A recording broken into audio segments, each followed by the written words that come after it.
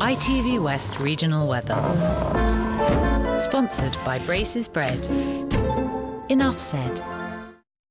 It's going to be generally settled over the next few days. Tomorrow is the exception, though. It's going to be wet and windy in the morning. I think brighter with showers in the afternoon, still keeping it mild, though. Temperatures reaching around 13 degrees today, remaining dry during this afternoon. There's some good sunshine there over Gloucestershire and Wiltshire coming along.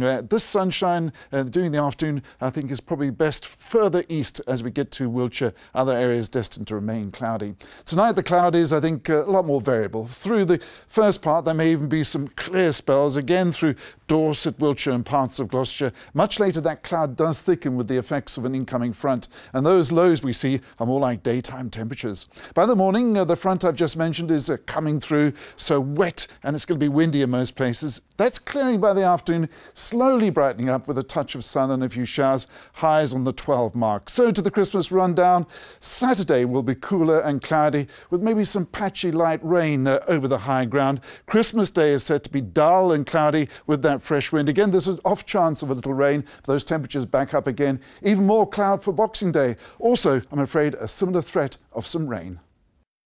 Sponsored by Braces Bread. Enough said.